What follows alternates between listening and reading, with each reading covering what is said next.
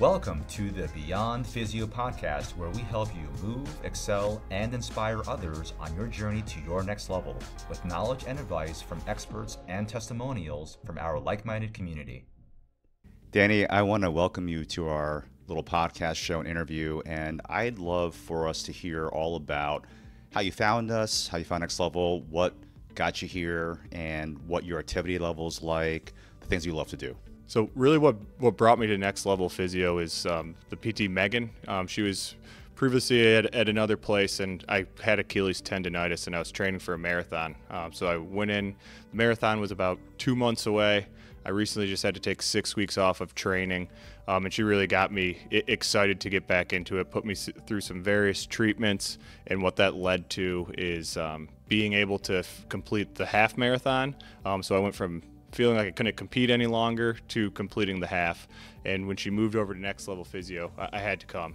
So that brought me here, and I haven't looked back since. That's awesome, Danny. So it sounds like, and from our previous conversations, that you've been an active guy most of your life, true? Yeah, very true. I would say the last couple of years I've gotten more active, and physical therapy's even enhanced it. And I know later on we'll talk about what the conceived as physical therapy and what I found out it is over the last few months here.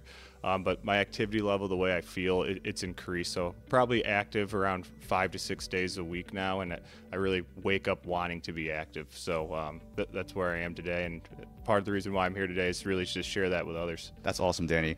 And Danny, it's funny because you fit right into the profile of our ideal client, which is a runner or a hybrid athlete or a lifelong athlete who just wants to keep going at it, either because they've had an athletic past, they want to continue finding meaning and being active and whatnot, or because they're getting a little bit older, over 30, and what they want to do is continue maximizing and optimizing their performance so that, for the rest of their lives, they can continue getting better and better at what they love to do.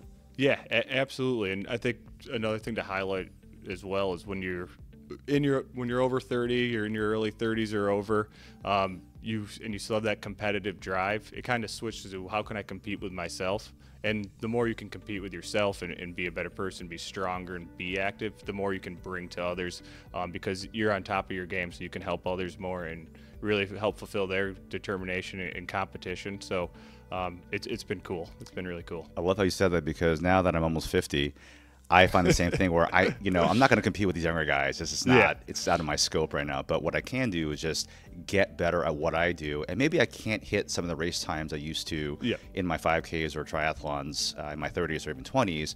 But what I can do is optimize what I can do at this age, and knowing that, hey, I put my best foot forward, and I really did put my best effort into this. So that helps me to get out of the sort of tunnel vision of, I have to win this race, that kind of thing. Yeah, the strategy really opens up. You have new goals and new sets, and part of that has been I know what I can accomplish based on the training I've done, based on the treatments we've gotten here, like BFR or dry needling, and then we set that tone and that path of, hey, push to this limit, we're going to bring you to that next level. But also we're going to do it in the smart way. You're at this part of your life now. So really, let's think about it, take a step back so you can accomplish the overall goal, not the goal you want to accomplish today to beat a mile time. Right. I'm glad you say smart way, because I think I've gotten a little bit smarter after my 20s, where now I incorporate warm-ups. Now I actually have a warm-up, warm-down. I actually take rest days and love my rest days because I can hit it harder the next day. Whereas in my 20s and 30s, it really wasn't like, I'll just, do a warm-up mile and whatever. But that has really transformed my entire game, I think, as far as, like you said, strategy to optimizing myself. What's also changed for you, Danny? Yeah, I think the overall approach, I used to wake up and say, no, I got to hit these numbers today. I got to work out this for this long amount of time. Instead, it's taking a step back, let's look over the overall picture. I want to create the foundation so I can run that half marathon or that mile at that certain pace I'm looking for. So taking a step back and thinking about foundation to accomplish things rather than let's just accomplish this workout today. That's awesome. And so, Danny, as far as let's go into what physical therapy was in your mind before and what that might be now since you've been with Next Level, what's that transition been like in your mind of what you thought PT was and what it isn't here at Next Level? Yeah, so growing up in sports, been active in sports since probably 5 or 6 years old. I think I started wrestling when I was 6, football the summer after, and then what I really always thought physical therapy was if someone's injured, they're going to see the PT person, and then that PT person's going to give them exercises to heal. And that was it. But what I've really learned throughout the years, and it's highlighted here, especially how we combo both strength and physical therapy to our unique needs, it's not just to heal, it's to get stronger, it's to mentally get stronger, and to understand and have that knowledge increase of how your body works, how everything's connected. So the more knowledge I have about how my body works, we look at everything from a unique perspective, one-on-one. I know what my weaknesses are, and then we build off those weaknesses to create that strong, like I said, foundation, and it takes it to the next level. So I'm not here just to heal. I'm here to get stronger, maintain, and really accomplish my new goals as part of this next chapter of my life. That's awesome, Danny. And especially as a runner with these aspirations in the fall and beyond to really perform at the best level. For us, during our phase 2, which is our Excel phase, we do focus on getting people to build that strength foundation, like you said, and stabilize whatever needs to be stabilized further for the return to what they love to do. I would say that the fallacy of PT these days, especially in the traditional setting, is that people think that once you're out of pain, that's when rehab stops. But as a good friend of mine would say, rehab starts when the pain stops. And if you are out there and kind of stop your PT once you're out of pain, I think that you do yourself a disservice, because that's when you can really start building and laying the foundation down so that you don't get into the same trouble that you did before. So we frequently in the past have had athletes come in, we got to go through that phase 1 to get them out of pain. And then what happens is say, oh, they're done. But then they'll come back like 3 weeks later and with the same issue. And we're like, I told you, you got to kind of stay the course here. Yeah. And I get it, because it can get expensive, and it can definitely sort of feel like people are very impatient. But if you just stay the course, I can almost guarantee that you're going to have a lot less likelihood to run into the same issues as you did before. Yeah, absolutely. And it's really that long-term mindset. So when like you said, rehab starts once you're feeling good. Once you're feeling good, if you take a step back, which I might have done in my, I did do in my in my early 20s.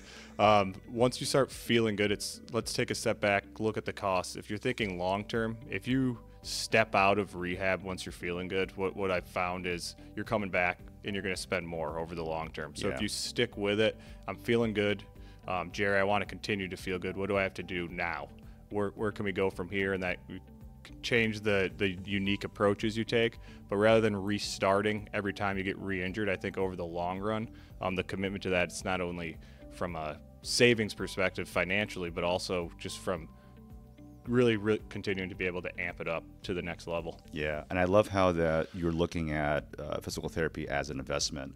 And I think that if you come into our doors as looking at this as an investment, we'll make sure that your ROI really compounds over time, because it's not our goal to see our clients forever. The goal is to get them to a point where they are really strong, getting back into what they love to do. And as people get better, we don't see them as often, because we want them to test things out. We want them to really challenge themselves, but also know that if they have to pop in for a quick tweak or something needs to be changed a little bit or upgraded, that can be done along the process of them returning back safely and effectively into their favorite activities. Yeah, absolutely. I think that's a good point too. Everything that I've done from a training perspective, it's been documented. I can go in and look at the past workout plans, the workout plans for the future, and that I have a toolkit now. So as I've lessened my regular schedule here to come into Next Level, I have the confidence at home to look up those workout plans, why I did them, and what to do moving forward. So I have a whole toolkit to bring with me. Would you say that the experience has been educational so far, Danny? Yeah, absolutely. I've learned more than I ever have about the body and my commitment to rehab, and taking time to take a step back to let the body heal so I can push it when I need to. So very educational, and I think that's what sets it apart. In the past, growing up with trainers in the sports world, it's really, you got to do this to heal, but this is what we got to do to heal, and then this is what we're going to do so you don't repeat that injury, and you make your whole body stronger. That's awesome. I feel like we're at a point as you're entering phase 3 where we're just coaching you, which is actually the desired goal that we want to get to with our clients. Like, we just want to coach you on how to stay in the game physically, mentally, emotionally sometimes, and having these conversations about kind of finding out what the purpose and meaning, like your why as to why you want to continue, and bringing you back to that purpose so that you don't lose sight of that on your journey. Yeah, it really is mind, body, spirit. And what's cool about this, about Next Level, is it's not just about the body. It's really is our conversations when I'm getting my rehab, when I'm getting my treatment. It's really, let's bring it to the next level. That entrepreneurial mindset of, hey, you can accomplish the things you set out to goal, even those goals that are outside of the studio. It allows us to, it really just amps you up to go out and succeed in life. I love that. So Danny, what is it that keeps you coming back? You know, basically we're going through this phase 3 program, which I'm really excited about because now we're amping up for your fall race season. Yeah, so it's funny when I think about what keeps coming back, because you think about the products that Next Level offers and the treatments they offer, but I think it's the authenticity of the people, the passion they have for the work they do.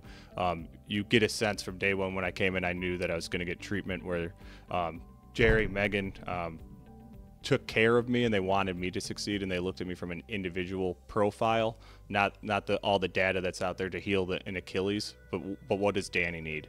And that authenticity and that care and the passion everyone here has for athletes to accomplish things is really what keeps me coming back. And then the products are a bonus on top of that. So it's usually when you're in looking for services, just as an athlete, as an individual, it's what are the products? What are the products that the company offers? But when you pair that with good people who are passionate about what they do, that keeps me coming back. Danny, thank you so much for that. Yeah. So let's get back into your running for a second, Danny. I've noticed, and I've heard from other clients who we've recently come in contact with, where the first thing I ask them as a runner is, hey, did your PT take a look at how you run? Some people will say that, oh, I was on a treadmill for a few minutes and they took some video. But what I've been hearing from them more recently is that, yeah, they took the video, but I don't normally run on a treadmill, so I felt really awkward.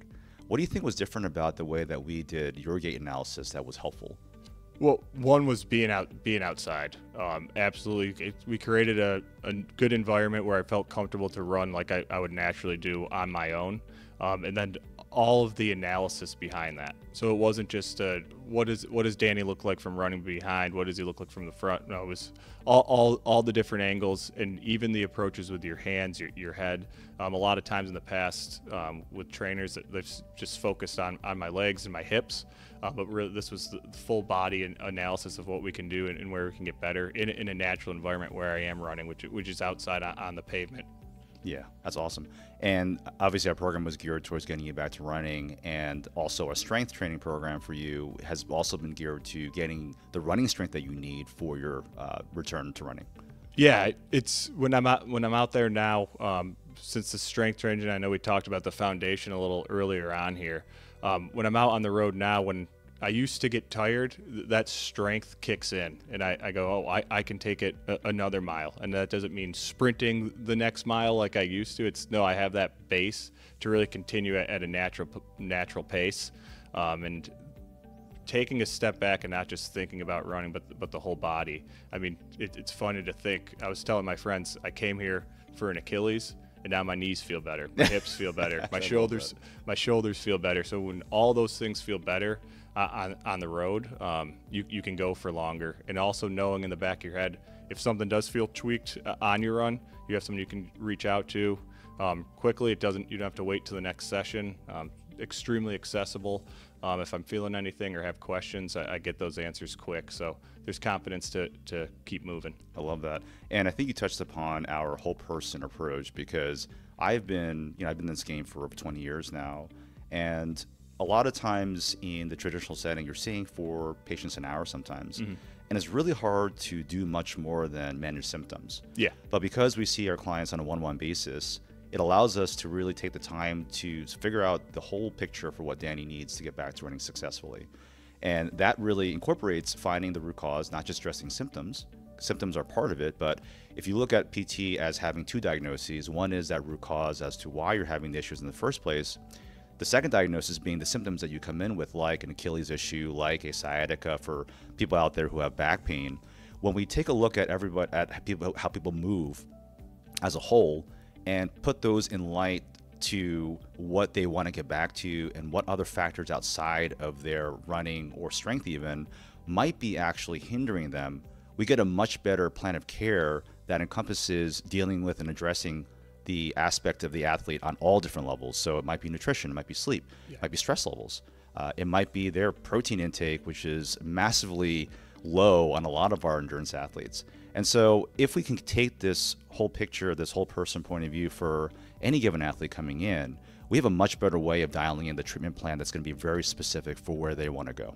Yeah, absolutely. I think to that point, it really creates accountability. So that training program you're talking about, I was with you step by step of the way. This is why we're doing this. This is how we're going to increase. This is when we're going to take a step back. So it's, in the past, I've had this accountability is on you to complete these activities so you heal. Yeah. Now it's, hey, Jerry has the accountability to create the program for me. I have the accountability to fulfill it. And I know I have someone who's going to help me fulfill it, and the reasons why. That's awesome, Danny.